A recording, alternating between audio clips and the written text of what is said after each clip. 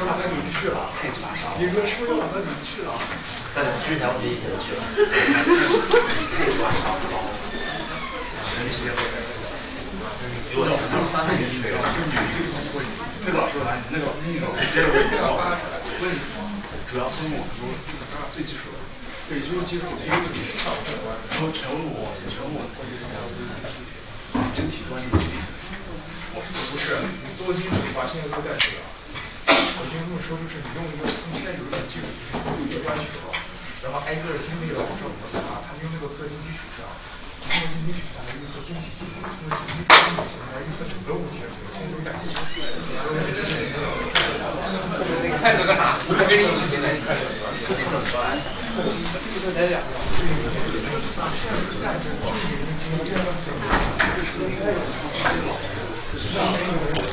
Are you laughing?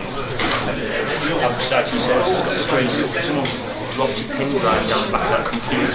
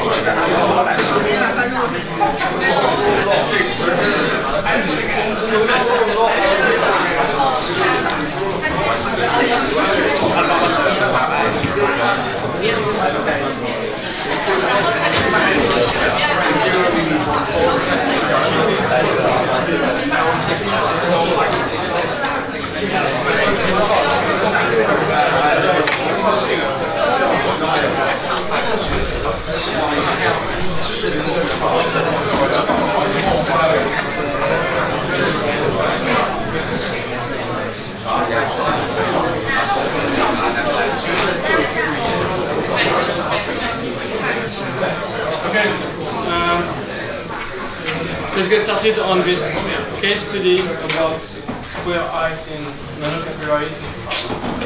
So I've got some copy of the paper, so some coded copy of the paper that you can take if you want.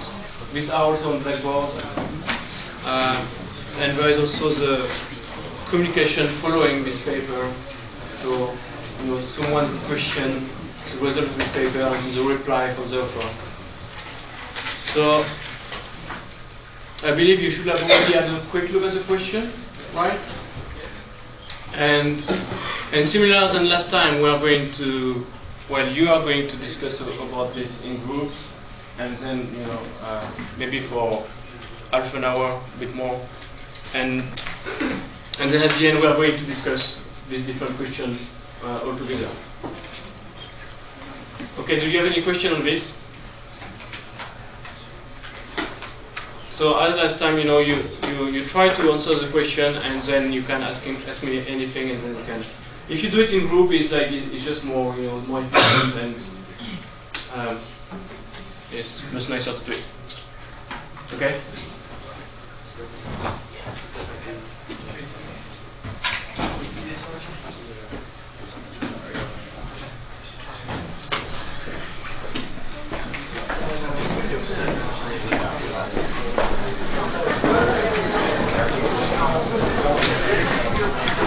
So I've got only 60 copies. So about 2 of the books should be fine.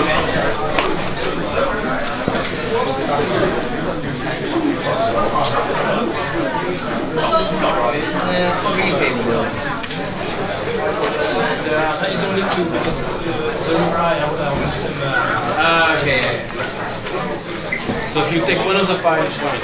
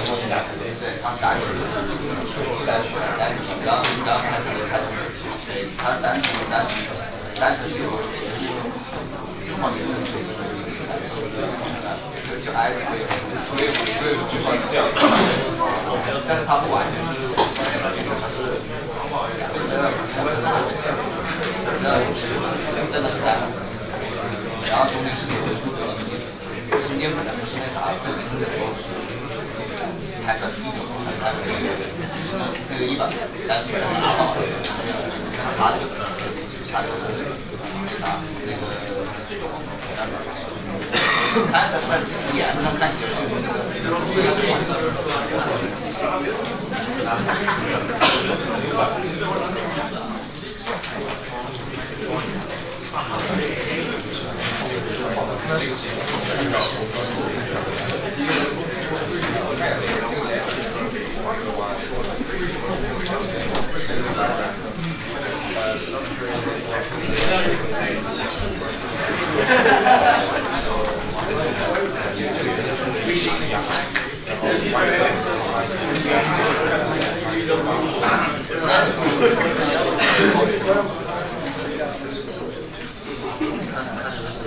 那花了你。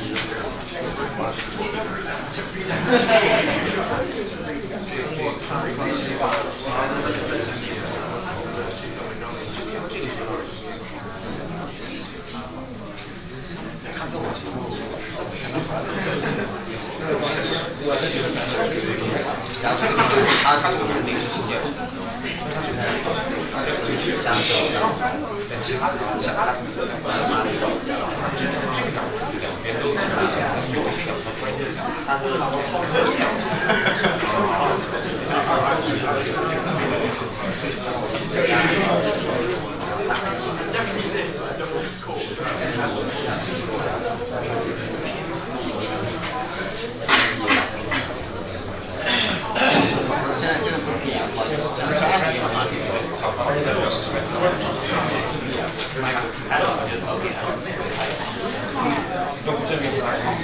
其实这样这个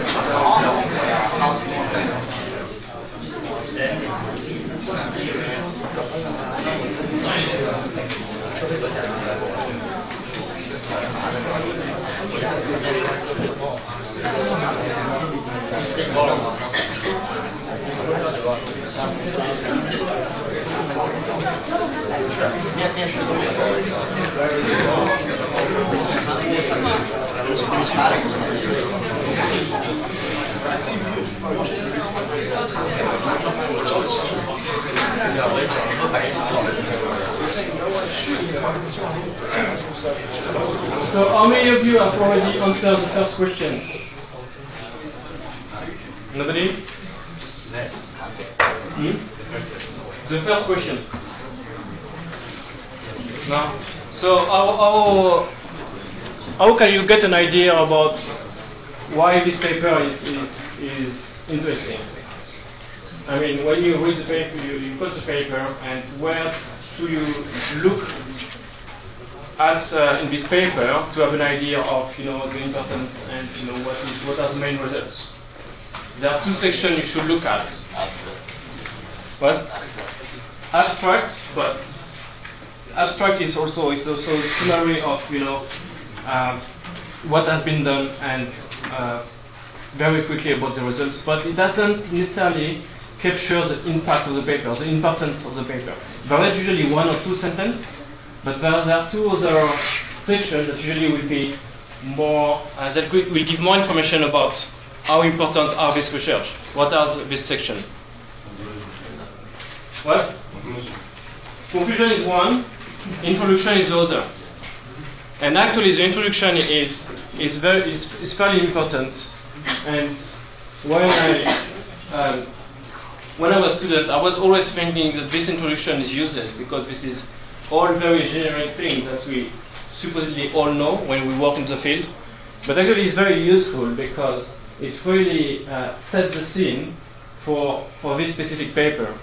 So, and this, this justifies all the research, why they did this work, and this also gives the idea of, like, for the author, for the people that work on this, it's where they explain why they did this work and why they think it's very important, and why it will have impact in other fields, in the field or in research in general. So this is why I asked this question first, is really for you to grasp the main idea of the paper. So to answer this question, you don't need to look at details, what experiment has been done. It's more like, okay, what's the main results? And then another question is more like, yes, what experimental detail, how it's analyzed, and then there is a bit concern about the results, and okay. So keep going.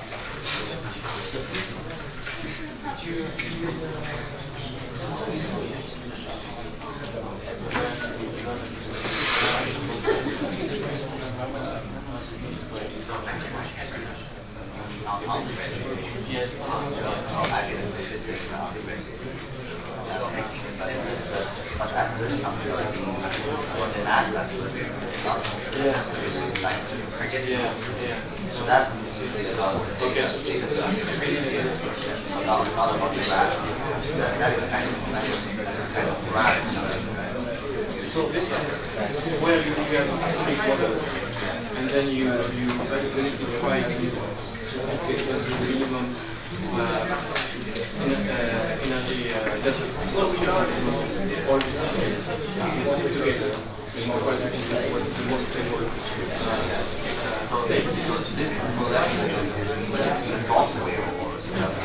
Well, I guess you have so you have well as well it will be implemented in many organizations. Usually I never but usually you have software that will implement specific solution, software which will be better basic because they are faster or optimized or we have a lot of solutions. A lot of parameters that you need to be aware of what's the simulation, and all these solutions work in the work of quite a lot of experiments to know how you do time tuning and so you get like sensible results. But the way of knowledge is in algorithm, it's more analytical. You calculate like variable states, but then all the information from software are some people write their own code because they want to do it or because they want to implement specific solutions. There was pretty much usually I think the guy the simulation I just don't understand how the took a few times it's really high, and I don't know why the first time is right. So I guess usually what this is they will build a model and then let's simulation in which this will be the solution. So and that's really this is for the model solution. So where the model initial conversion and initial conversion at the end with values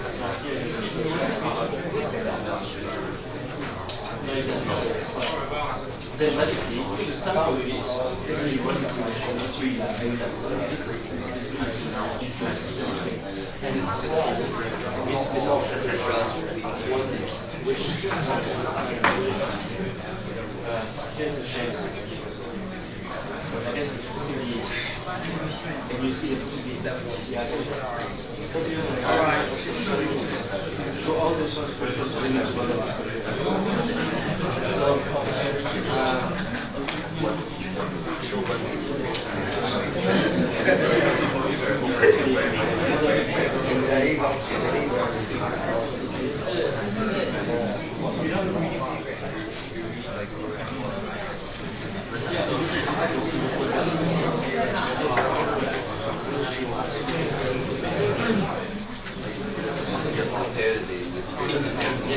So I guess what's it?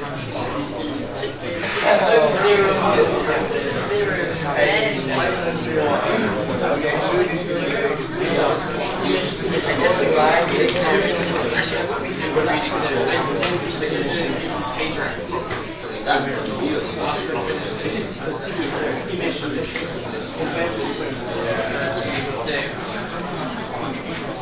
first one.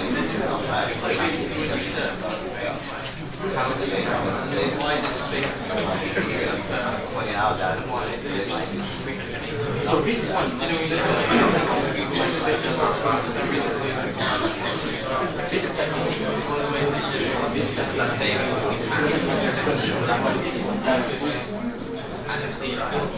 because here you have the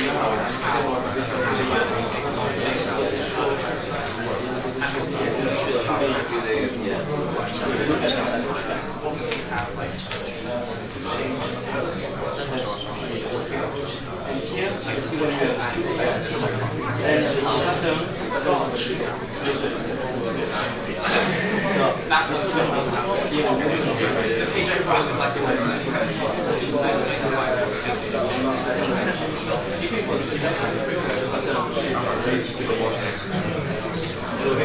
how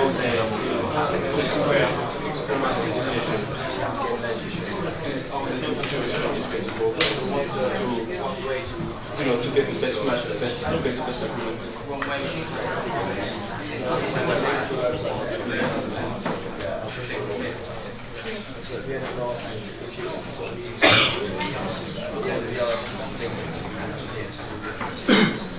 I'm sure they did in the algorithm I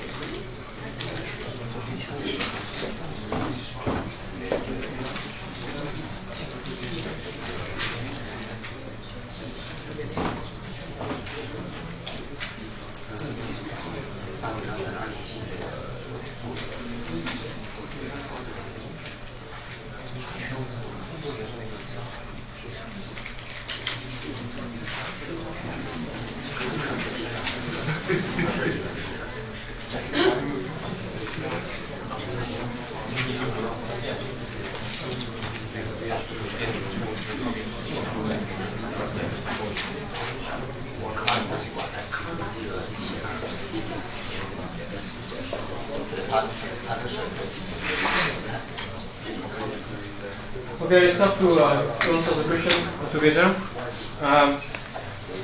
So the first one, has anyone an idea?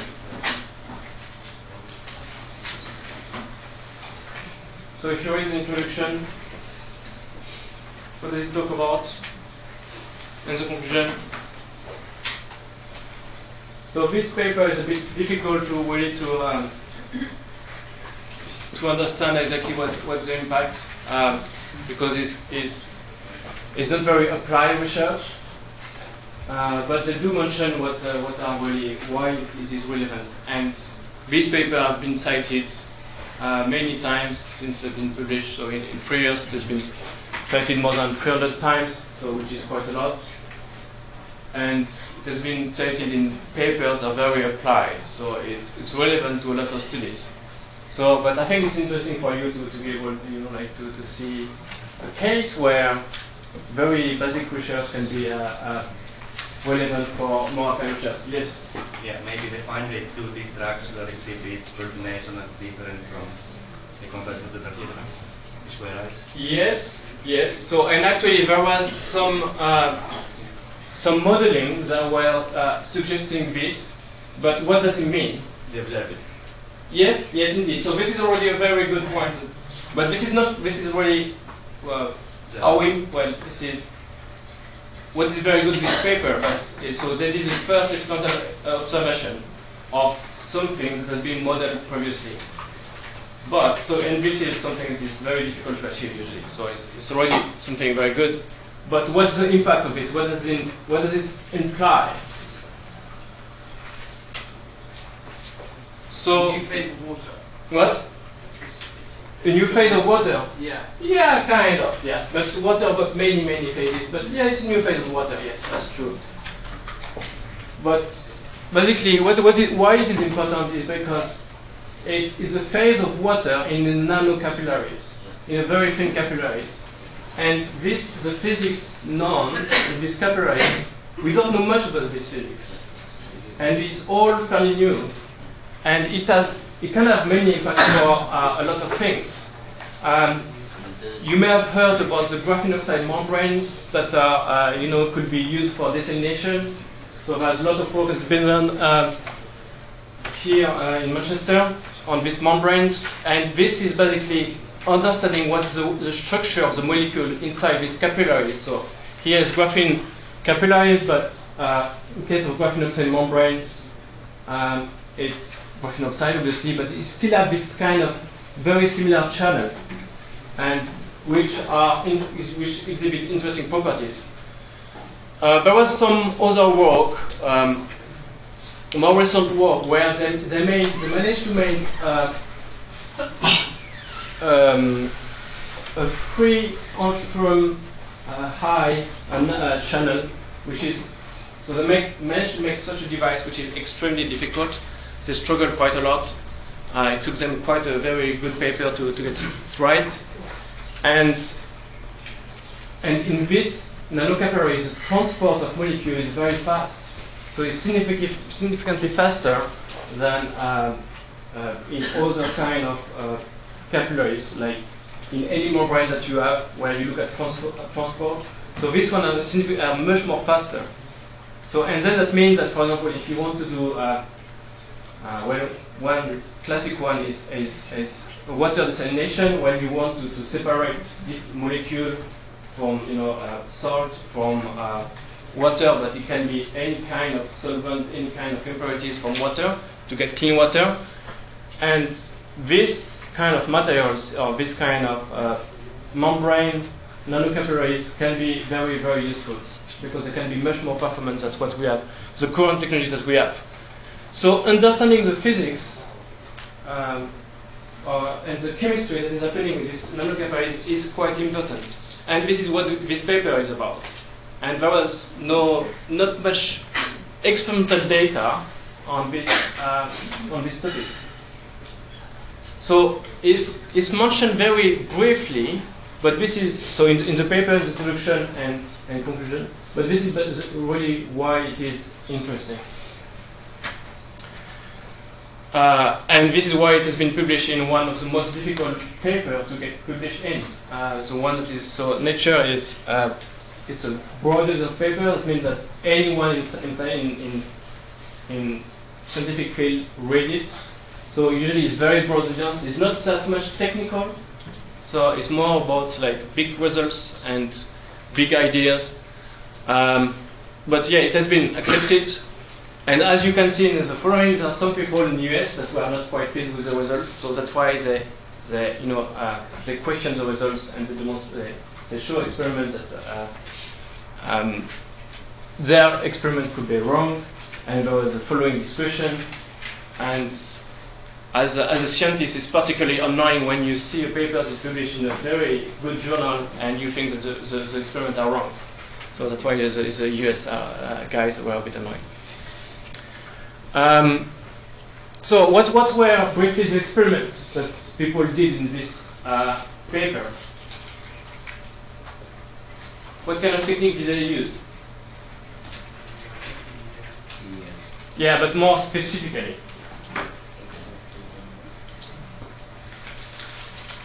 I mean, they didn't use whatever TEM.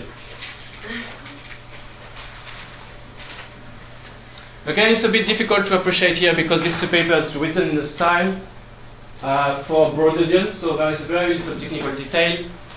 But basically, it's aberration corrected TEM. So this is phase contrast TEM. So in the original paper, it's phase contrast TEM where they do atomic radiation imaging. And what else? Yes, they did EELS.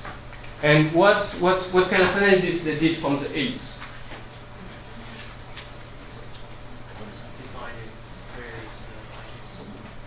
What? Sorry, I didn't understand. Did someone say something?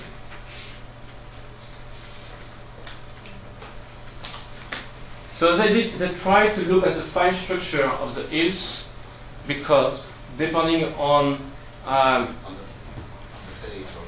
yes, depending on the phase, then they will have, a fine structure that will have a very specific feature.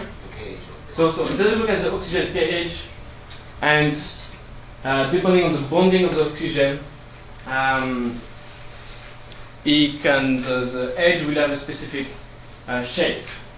So they did this, and this is actually one of the things that the group in US questioned because they said, well, your analysis is wrong. So you look at as a EELS edge, you say this match fairly well with what water could be in. Well, this is fairly close to water in vapor or liquid. But the guy from US said, but this is about the same thing than silicon oxide. And we know that we have silicon oxide all over the place in this kind of all over the place. Yeah, in this kind of graphene sheet, yes, there is silicon that is always around, and particularly silicon oxide that can be there. So this was not a very strong experimental evidence. This was a fairly weak evidence. Okay. Yeah. So how the results have been analyzed and discussed? What did they use to justify their finding? So they did high resolution TEM, so atomic resolution TEM, so phase contrast imaging, and then was it enough or not?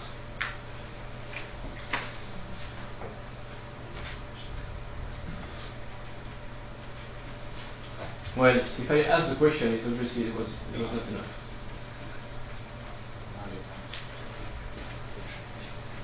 So what have they done to analyze the results?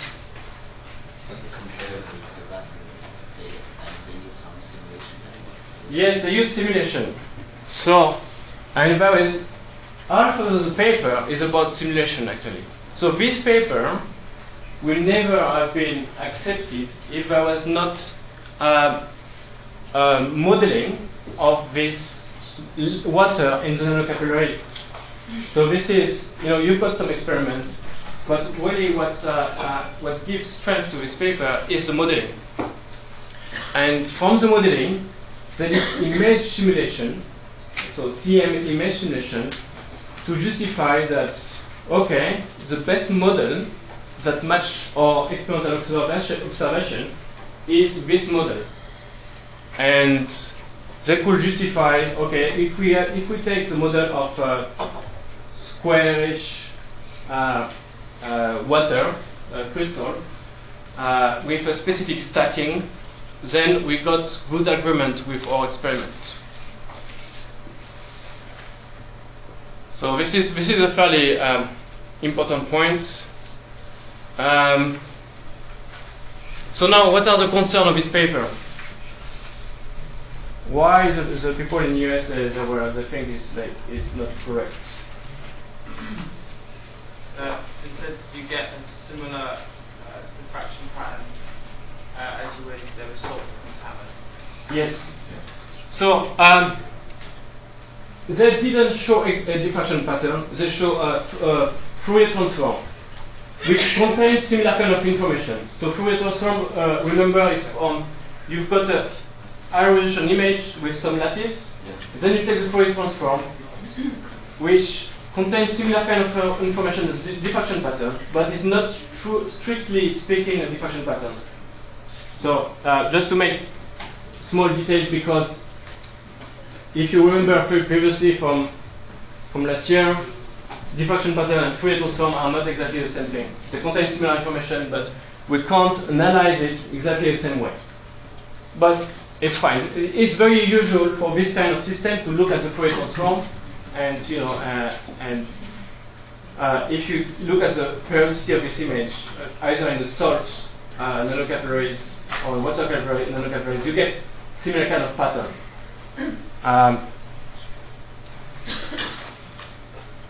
So basically the guy in the US are saying, well, it's not water, it's just salt, and we always have salt. We always have this kind of contaminant. So we know that in this system, most of the time we'll have silicon contaminants, we'll have, it's very easy to get salt. It's actually fairly difficult to get good quality water, even if you try to make it very clean and so on. It's usually very difficult when you do experiments. So it's very common to have this. It's not bad experiment. It is just common. But the guy, how the group in US could see that it is salt and not water?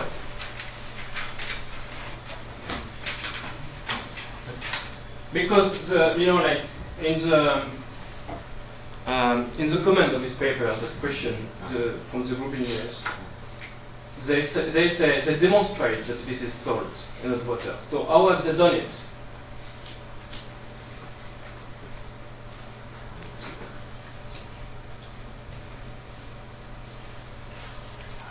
So if you look at so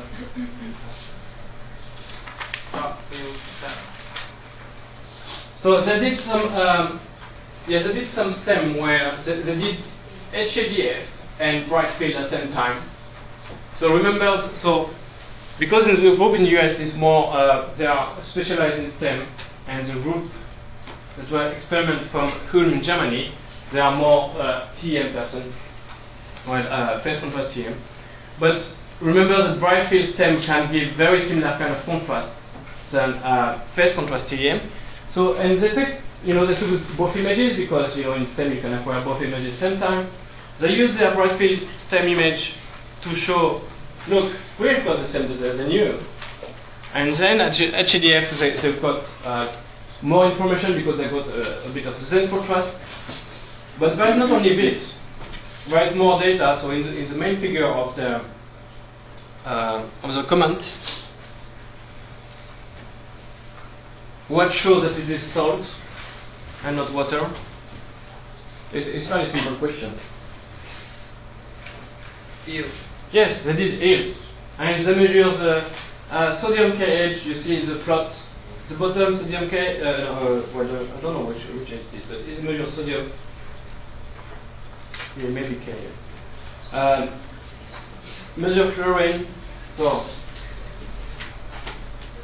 and then they discuss the fact that is, so the fact that it's not exactly square, this is not, I guess this is kind of detailed, it's not very important here. What is more important, I think, is like they cut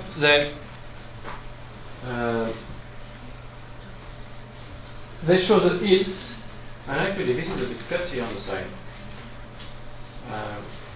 On the printout. They show the hits from a couple of references. They compare with their hits, their own hits, and they say, well, we've got the same hits than you, but we don't have water, we've got salt. So, and the oxygen just comes from contaminants. And actually, they say that the position of the peak doesn't fit exactly, actually. So, they have a few experimental proof that is not quite right, to their opinion. So what could have been done in the original paper to rule out salt? Yields of the whole spectrum. Yes.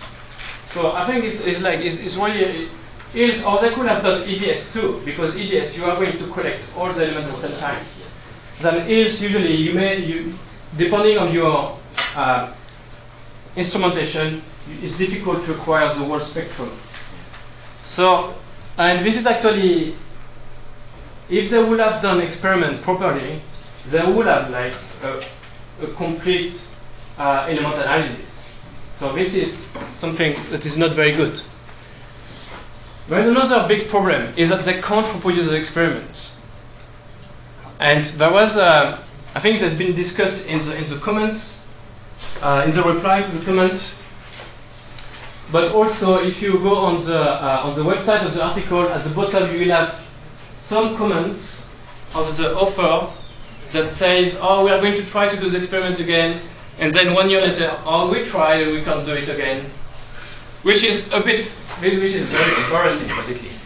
And then at some point, so at the beginning, in the reply, they were saying, "No way we have salts in this specimen," and then at the end, they were saying, well, we start to be a bit concerned about the validity of the results. But still, it's quite interesting because this sparked a lot of research on this. Well, it has been cited many times, and it has been picked up fairly well. So the results are still interesting.